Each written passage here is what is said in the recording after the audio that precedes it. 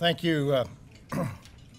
My name is Meade Treadwell. I'm president of Commonwealth North, and welcome to today's program, which is the State of the University with the University of Alaska President Jim Johnsen. The first thing I'd like you to do is silence your cell phones, put them on stun. And I'd also like to thank our registration volunteer, Carol Anderson. Hi, Carol, for the work you've done to check everybody in today. Now, this is a special treat for us at Commonwealth North to actually be invited away from our normal lair, which is often the Petroleum Club or the Captain Cook, to come out here to the university to show support for the University of Alaska and to hear and be the university's guests to hear the plans that the university has for the year to come. Commonwealth North has, for a long time, advocated for stronger higher education, stronger research, and we believe that that is critical today for the next generation of students, job seekers, and employers. And in fact, I guess I'll just say for the economy as a whole. There is nothing that we do in Alaska that is not knowledge-based economy. We can't dig a hole, drill a hole, float a ship, catch a fish, entertain a tourist without good knowledge and without the research that this university provides.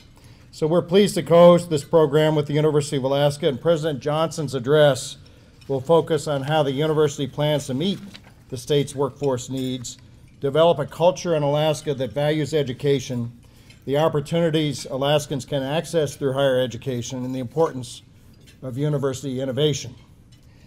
I'd also like to thank you, President Johnsen, and Chancellor Gingrich.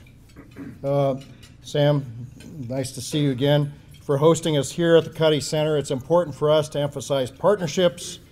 A 501c3 educational organization dedicated to growing Alaska, partnering with the university system, is critical to our mission. Now, you may not know about Commonwealth North. How many people here are members of Commonwealth North? Please raise your hand. All right. Now, for those of you who aren't members, this is an organization that was founded by our first two governors, Governor Bill Egan and Governor Wally Hickel. They were actually opposite parties. They ran against each other for governor a couple of times, but ended their lives saying that we needed a bipartisan organization in Alaska that gave solid homework to public policy challenges facing us. And I'd like to welcome you to join Commonwealth North, to be part of our activities.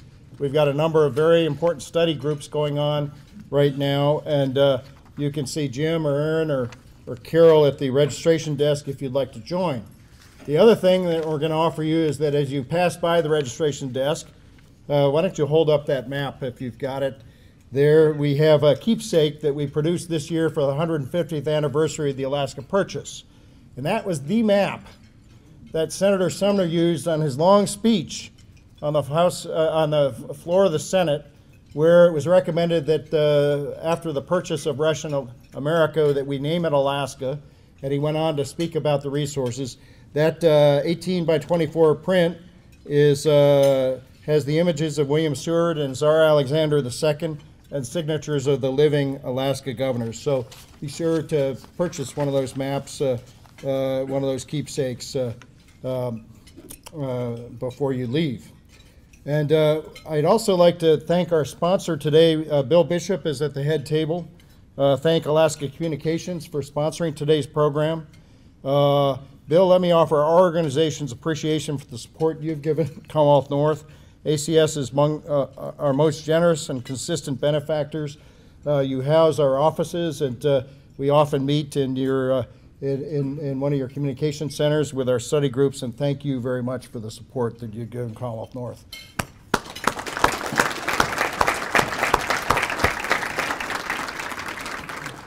Yesterday we had elections at Commonwealth North, and we have several new board members. And if you're a member of the Commonwealth North board, please stand. I'd like to recognize Lee Lepsher, Isaac Vandenberg, who's a brand new board member, Ralph Townsend, who's a brand new board member, Scott Jepson, who's returning, and Cheryl Frasca. You know, I told you when you timed out on the board that you couldn't leave forever, but Cheryl, thank you very much for your support as well.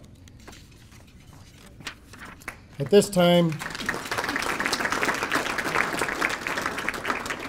let me introduce our head table. To my far right, to your left, is Scott Jepson, who's Vice President of External Affairs at ConocoPhillips, Alaska, a university trustee and a Commonwealth North board member. Jim Johnsen, who I'll introduce more formally shortly, the President of the University of Alaska. To my left, to your right, Sam Gingrich, the Interim Chancellor at the University of Alaska Anchorage. Gloria O'Neill, who is Chair of the University Board of Regents and President and CEO of Cook Inlet Tribal Council. And in this small town, a former student of mine, and we raised our kids together. So fantastic talent in this community. And then Bill Bishop, who we just mentioned, Senior Vice President of Alaska Communications. Ladies and gentlemen, our head tables.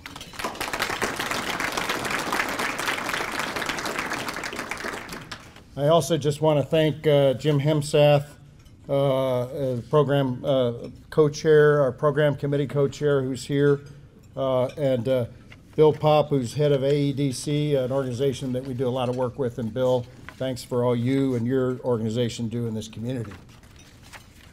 Dr. Jim Johnsen.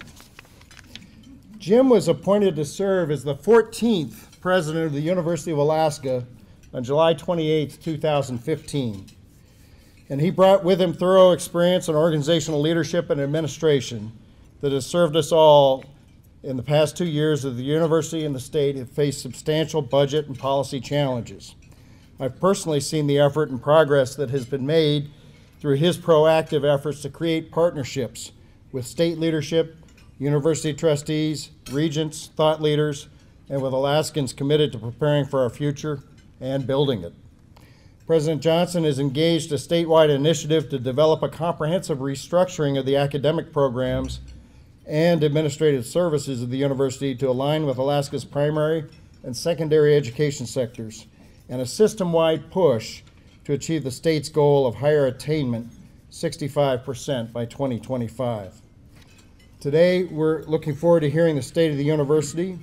And Jim, most people know you fairly well, but you know, your background with Alaska Communications, Doyon Limited, in higher education and other roles at the university, chair of the Alaska Commission on Post-Secondary Education, vice chair of the Alaska Student Loan Corporation, vice chair of the University of Alaska Foundation, the commissioner on WICHE, the Western Interstate Commission on Higher Education, and a member of the State Committee on Research, where we got to serve together, and a member of the Board of Directors of the Alaska State Chamber of Commerce. Ladies and gentlemen, we have an activist president at the university.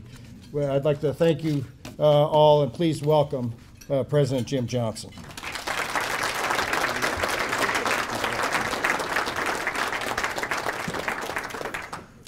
Well, thank you very much, Meade, and thanks to Commonwealth North for their co-sponsoring of this event, and also my friends at Alaska Communications. I got a tremendous education at Alaska Communications, and I'll forever be thankful to that company and the great people at Alaska Communications. So thanks for being here. And Meade, I appreciate the kind introduction. We've known each other a long time. Meade has been a tremendous leader here in Alaska, trying to bring basically science, research, and economic development together in a very, very creative way. And he's been an impressive leader, and I appreciate very much your service to our great state, Meade. Thank you.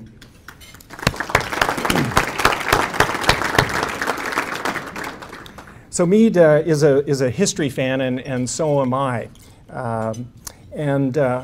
So I begin by asking the question, who would have known in 1862, when President Lincoln signed the Morrill Act, which created land-grant universities like the University of Alaska, that we would become one of those great land-grant universities, indeed the #1 Arctic research university on the planet. Who would have known? Who would have known 5 years later in 1867, again with President Lincoln there, when the United States purchased Alaska from Russia, that Alaska would become the nation's largest state, playing a leading role in responsible resource development, in national security, in international transportation, and in Arctic research. Who would have known? Who would have known 50 years later in 1917, when the Alaska Territorial Legislature established the Alaska Agricultural College and School of Mines, what has become now the University of Alaska, that it would become one of the most accessible and affordable higher education systems in the United States.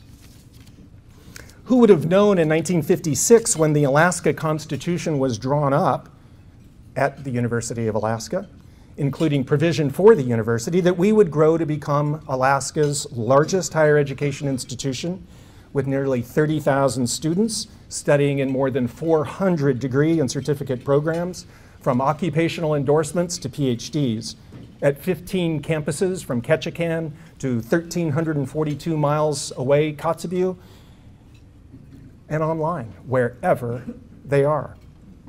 None of those leaders, smart, dedicated, tremendous Americans though they were, knew the many great things they were creating. But they all knew one thing. They knew that one thing really well, and that was that it takes a great university to build a great state. I'd like to acknowledge a few people right now who have contributed tremendously to this university. I want to thank one of my bosses, the chair of the Board of Regents, Gloria O'Neill, for being here. Regent Bishop is here in the room. Regent Joey Sweet, our student regent, is here. The UA Foundation director, former chair of our board, Scott Jepson.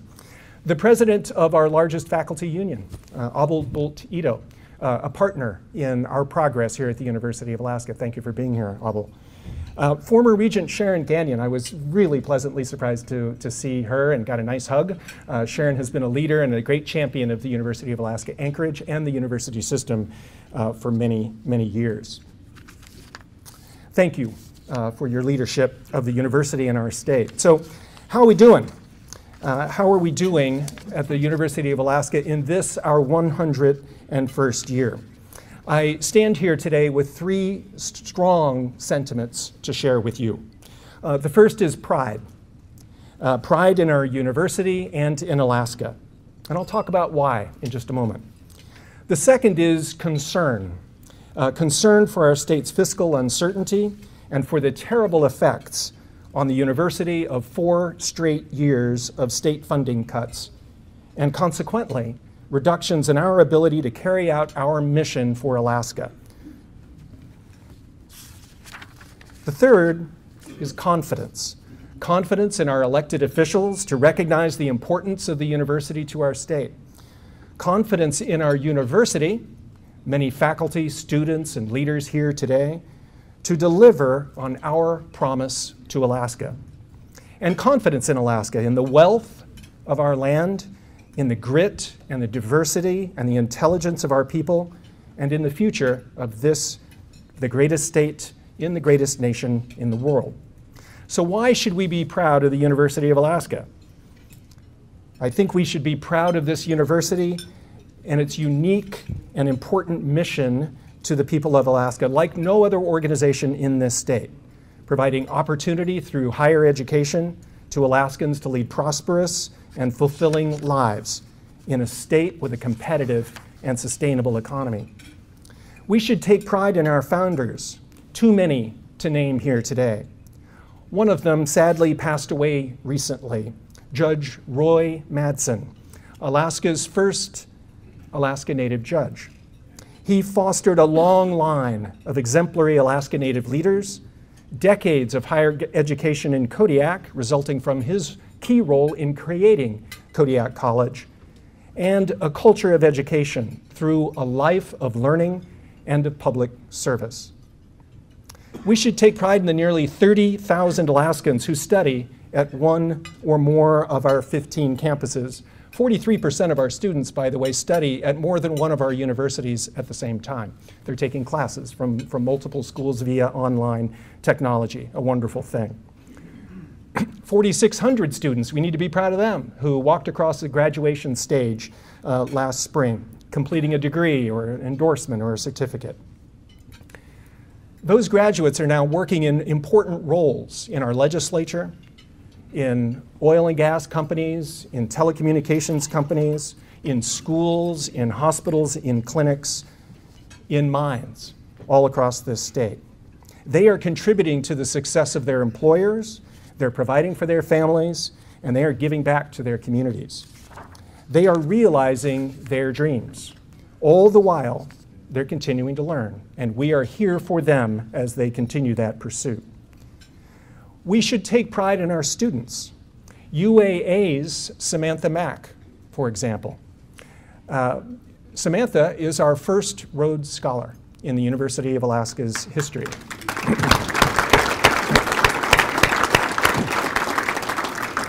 A double major in political science and English, Samantha goes on now to study political theory at Oxford. And we look forward to her success at Oxford, and we really look forward to her return to the state and hopefully to her taking a faculty position at this university. In addition to Samantha, our ranks include Carnegie Fellows, Truman Scholars, UA Scholars, Fulbright Scholars. These bright Alaskans will become tomorrow's leaders with a fresh vision for new opportunities for our state.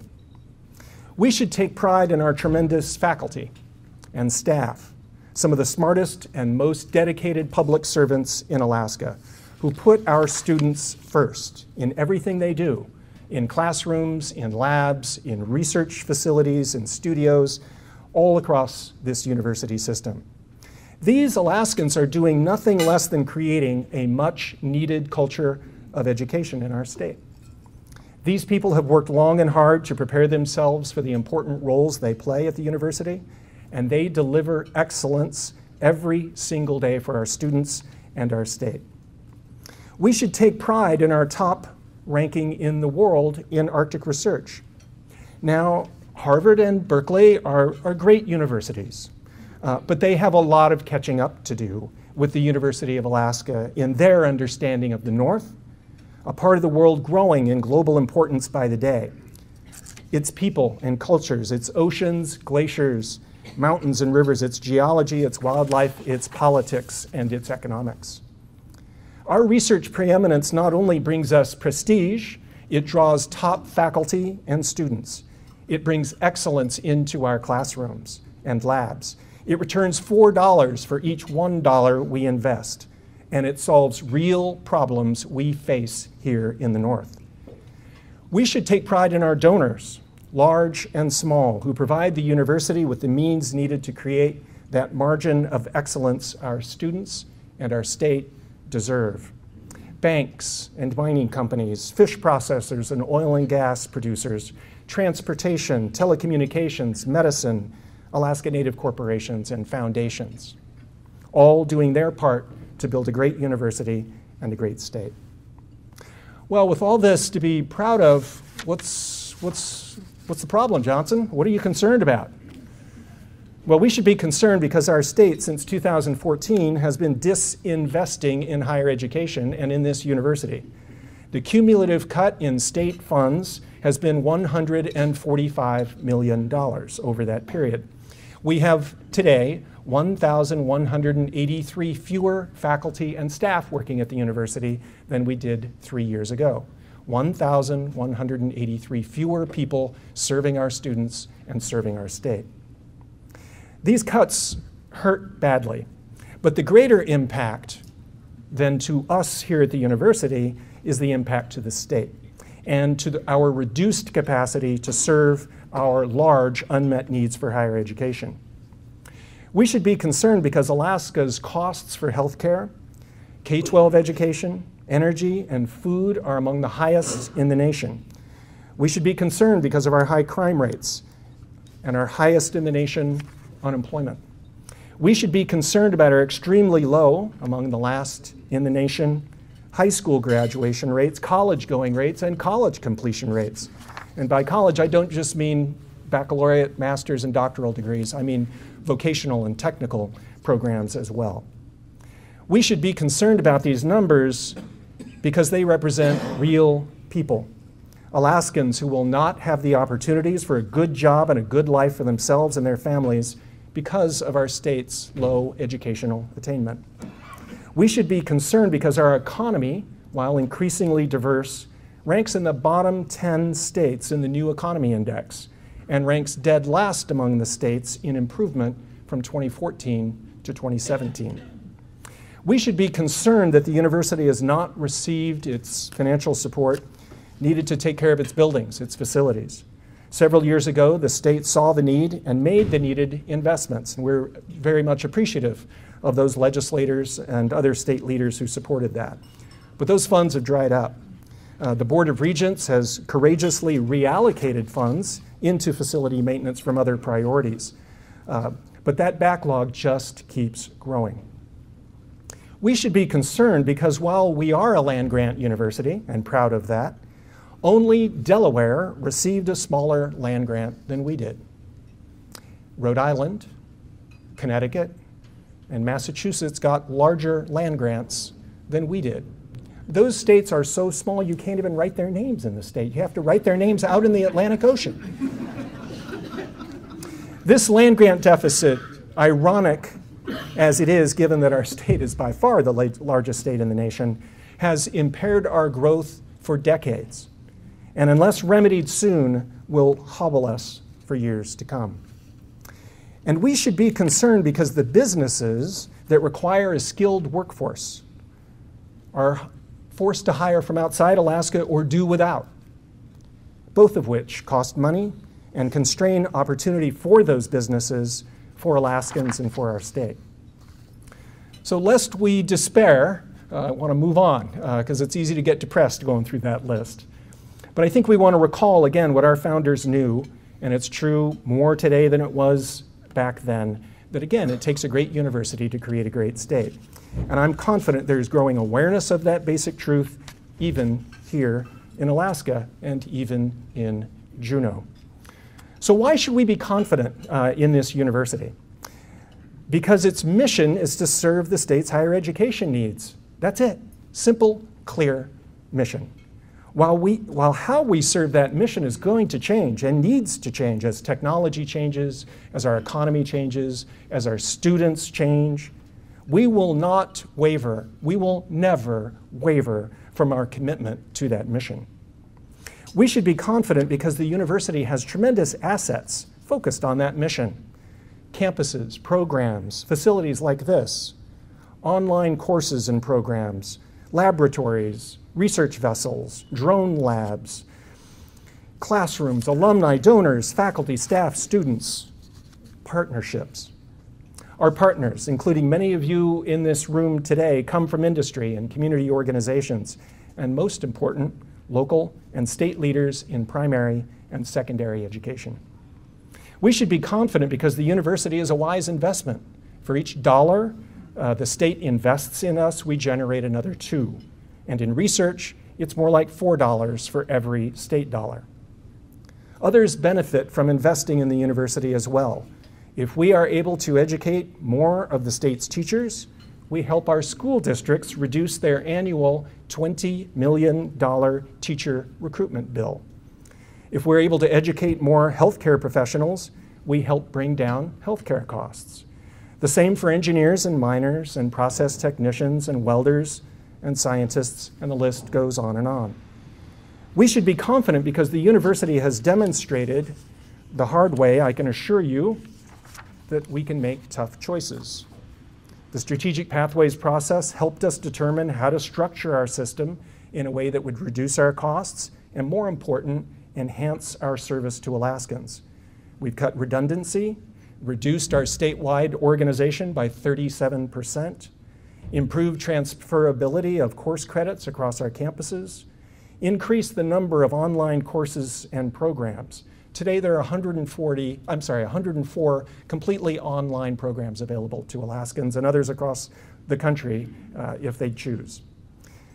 We've reallocated funds in order to pay for much needed facility maintenance. We've improved collaboration among the campuses. Dean Barlow from the engineering school is here someplace, and members of the engineering advisory committee are here as well. Those two schools, Anchorage and Fairbanks, have worked hand in hand in collaboration, doing a wonderful, wonderful job, starting with creation of new facilities and advocating on their behalf, meeting together, developing common course descriptions and all sorts of course sharing, and on and on. So thank you for that. I appreciate that. We should be confident because we're working hand in glove with school districts and the State Department of Education and Early Development to increase student success in our primary and secondary schools and increase college going and college readiness.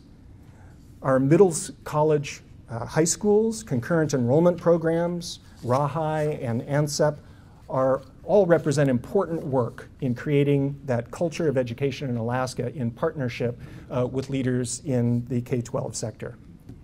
We should be confident because we're announcing this week the opening of our first business incubator, the Center for Innovation, Commercialization, and Entrepreneurship. A lot of syllables there, so we simplify it to Center ICE. And Center ICE will be based at UAF. It's an innovation hub designed to accelerate innovation, promote economic diversification, and encourage entrepreneurialism in the University of Alaska system. The first Center ICE class will consist of 5 university spin-off companies and 10 individual innovators and entrepreneurs. The intellectual property produced at the university represents great potential to benefit the private sector. We're hard at work on similar initiatives at UAA and UAS. I recently announced the inaugural President's Innovation Challenge here at UAA. This challenge is designed to encourage students to partner with the Anchorage community and businesses to solve community problems through an innovative solution, whether it's an app or a policy or a new business. UAA's Center for Economic Development will lead the challenge, mentoring participants throughout the process, and we're excited to see what those teams create. We should be confident because we're responsible managers of the resources we receive from the state, our students, our donors, and our supporters. We have cut travel costs 32% since 2014. Our employee health care costs are the lowest among the state's major public organizations, with the lowest projected increases as well. We are investing in the maintenance of our facilities, and we're exploring creative partnerships with the private sector for future development. We are developing our lands, what little we have. And we're working with our federal delegation in Washington, D.C., and the governor's office here in Alaska to remedy our longtime land grant deficit. Looking forward, we should be confident because the university, led by our Board of Regents, has a plan and a supporting budget focused like a laser beam on meeting the state's needs. We are committed, as Meade indicated in his introduction, to helping Alaska meet its goal, 65% of Alaskans with some post-secondary education by 2025. Vocational, technical, bachelor's degrees, master's degrees, doctorates, the whole suite. The Board of Regents has established 5 supporting goals out to 2025, and we have developed strategies to meet those goals and annual metrics, 2019, 2020, 2021, all the way out to 2025 to measure our progress. Those goals are first to contribute to the state's economic development, and the ways we'll measure those are STEM graduates, science, technology, engineering, and math graduates, and invention disclosures, a key predicate to commercialization of intellectual property. Providing a highly skilled workforce. Yes, we're going to keep training accountants and managers and engineers, but we're really going to focus on teachers and the healthcare sector. We're going to continue to lead the world in Arctic research. We're going to increase the state's educational attainment, both through increasing enrollment and through increasing our graduation rates. And finally, critically, we're going to operate more cost effectively. We're going to drive the cost per student down over that period of time. After these years of state disinvestment in the university, our ability to move these worthy goals forward is limited. That's why the Board of Regents and I are asking the legislature for a modest increase in our operating budget from this year's $317 million to $341 million, so a $24 million increment. That is still less, 10% less, than the $378 million we received from the state 4 years ago.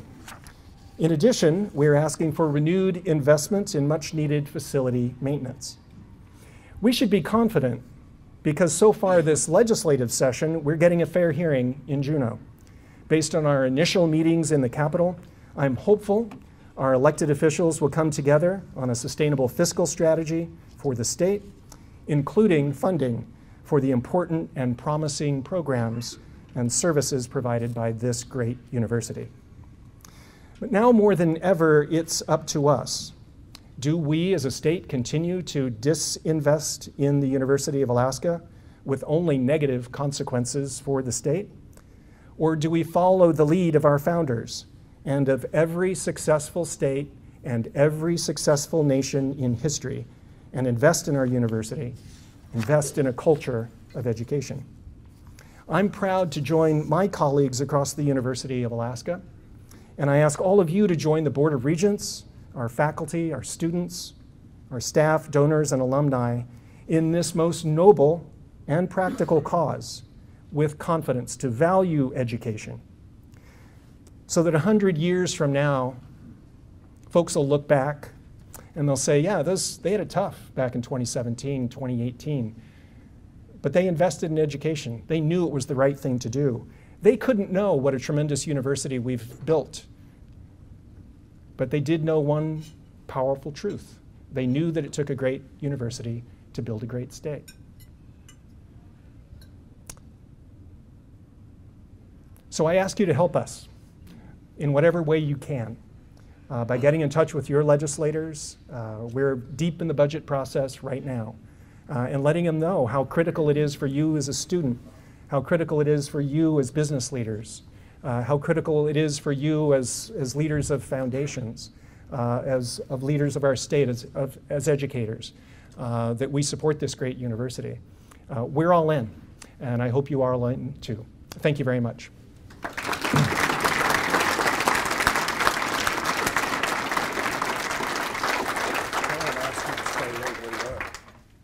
Mr. President, I'm going to ask you to stay right where you are. We have question cards on the table. If you'd like to send forward a question, we've got a few that have come forward. Hold it up and it'll be collected, and we'll go with that. But Jim, I guess one of the first questions is on this land, on the land grant issue, how many acres did the university get? How many acres are you asking for, and what federal land pool would it come from? Or what are you proposing that it come from? Is it mostly forestry lands or oil and gas lands or mineral lands, or what are you thinking? Yep. I learned, is there an econ faculty here? More is better is one of the basic rules of economics, right? So, try to answer there. We got 110,000 acres. We've received other lands over time, and we purchased other lands. We were due 500,000 acres, so you can do the arithmetic there. Over the years, we have been successful actually at getting some land, but the problem is this provision of our Supreme Court, of our Constitution. In 2009, the Supreme Court found that the donation of land or transfer of land from the state of Alaska to the university was considered funds, and our Constitution prohibits the dedication of funds. So even though in 2005 we got a couple of 100,000 acres from the state, and it was being conveyed to us in 2009 based on that decision, we had to start turning it back to the state. The Constitution does provide for grants of state land for participation in a federal program. So hence, we are back working with our friends in Washington, D.C. To create a federal program. And we're in conversations now with parties there and here in Alaska, what pot of lands those would come from. We are certainly interested in maximum economic value of those lands for development purposes. So we are very responsible land developers, and I would note that the proceeds of our land development fund the Alaska Scholars Program. Are there any Alaska Scholars in the room? So our top 10% of our high school graduates who come to the University of Alaska get a scholarship. And it's from that responsible resource development that we're able to pay for that. And hopefully with more land over time, we'll be able to do more and more of that. Thank you. The question is, why should my son go to UA and not outside to college, given the challenges you've just laid out facing the University of Alaska? Well, thanks. Because your son will have access to 424 academic degree and certificate programs all across the state. Your son will enjoy a student-faculty ratio that is second to none for a public university across the country. Your son will be able to study with tremendous faculty, will be able to get into undergraduate research and then on to whatever else that student wants to pursue in life. That son is going to be in Alaska, which is a tremendous place to be. The son will have the lowest tuition of any state in the western states. We're about 80% of the median tuition in the western states. So there are tremendous opportunities in terms of the quality of what we offer, in terms of access and affordability, tremendous. And also, depending upon what your son majors in, internships and opportunities to actually work closely with in corporations and in other organizations, community groups, et cetera, so that your son will have a path forward upon graduation. So those are a handful of reasons why it's a good plan. I'll have to talk to my son, who's a student here at the university. What kinds of initiatives have been proposed to increase the diversity of faculty and students at UA, and how important is multicultural education to businesses in Alaska? Well, to the second question, I think businesses would say it's critically important to them. I learned that in very practically working at Doyon Limited, an Alaska Native-owned corporation. And so diversity of that workforce and training and investment in education of that workforce and the shareholder base in particular was a top priority. Within the university, we have a wide array. All three of the universities and community campuses have initiatives to increase opportunities for Alaska Native students and to hopefully entice them into the professional and graduate training needed to become faculty here. UAA, I would note, just completed this past couple of months, I believe it was, wasn't it, Chancellor? A major diversity action plan led by Vice Chancellor Brennig, and she's done a super job of that. And there's a task force, and the campus here has been working with the First Alaskans Institute as a facilitation to figure out how to implement that plan. But we've got to really, again, working with our partners in the K-12 sector, try to provide opportunities for all Alaskans no matter where they are. And certainly a path there is multicultural education and indigenous studies, very important, no question. At the same time, mathematics and accounting and biology. We really want to encourage as many Alaska Native and other underrepresented minority groups here in Alaska to continue their educations and hopefully find a place at the front of the classroom, helping bring others along for the future. So this is a softball question, but you've got your State Committee on Research meeting tomorrow. You've got the Innovation Hall of Fame. You made a major announcement today on the Center Ice project and the President's Innovation Challenge. What can we expect in terms of changes or contributions to the Alaskan economy from the emphasis on innovation that you've brought about? Well, thank you very much, Meade. I can certainly see small changes and big changes. Small changes in terms of having entrepreneurial and innovation-minded students coming to work in your organizations, whether they're public organizations or private companies. I can see bringing biology students and engineering students and business students together so that they're creating companies and thinking about cross their disciplines, because that's where the action is, that's where the creativity lies, not typically within a discipline, but when disciplines come together and see a problem from different perspectives. So fostering that, I think, is critically important. These incubators that I've just mentioned here, these innovations, are a first step.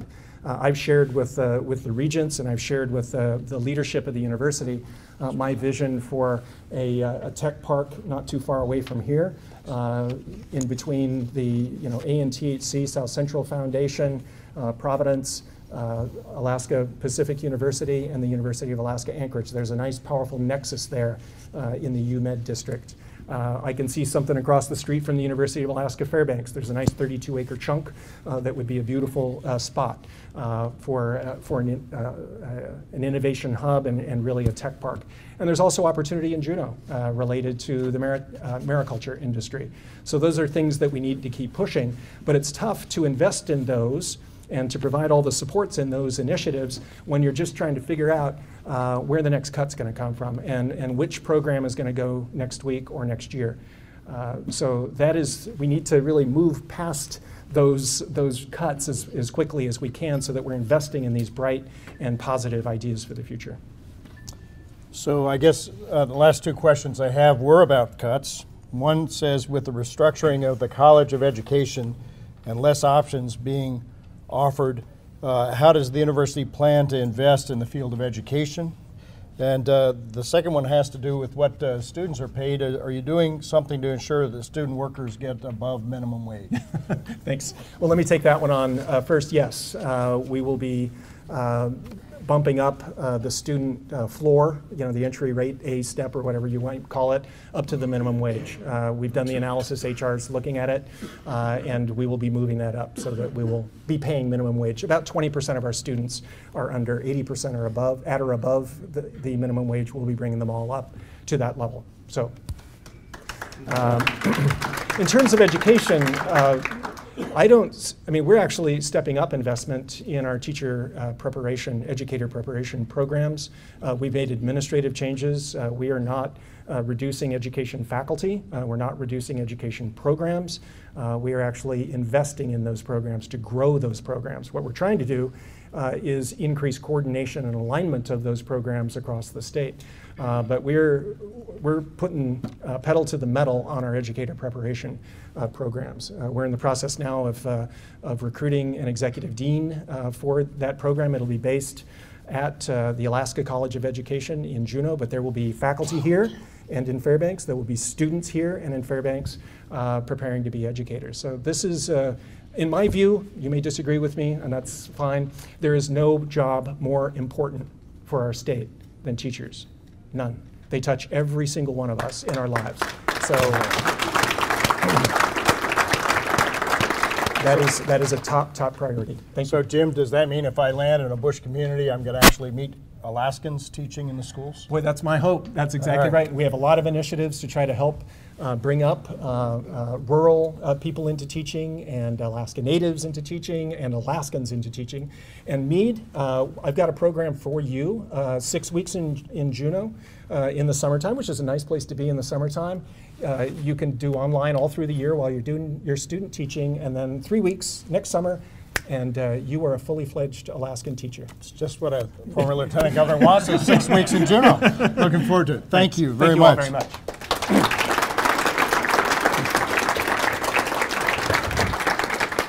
Well, let me just close by saying, first off, Jim, thank you again for your address and for welcoming us out here to the university. Chancellor, likewise. And I do want to announce that this afternoon, the University Board of Regents will be hosting public testimony from 4 to 6 p.m. So you can talk about that minimum wage or the education questions that were asked, or the multicultural or the diversity questions or the innovation questions. And the public is invited to call in your thoughts on university issues during the quarterly testimony period. And that number, you can put it in your phone, is 866-726-0757. And with that, I'd also just like to again to invite you to join Commonwealth North. Our next scheduled program is March 1st at the Petroleum Club, and it'll be a program on the opioid crisis here in Alaska. And then we've got also very good other programs scheduled in our fiscal work group and our energy work group and our health work group. So join up and get involved. Thank you all very much for coming here today. Have a good day.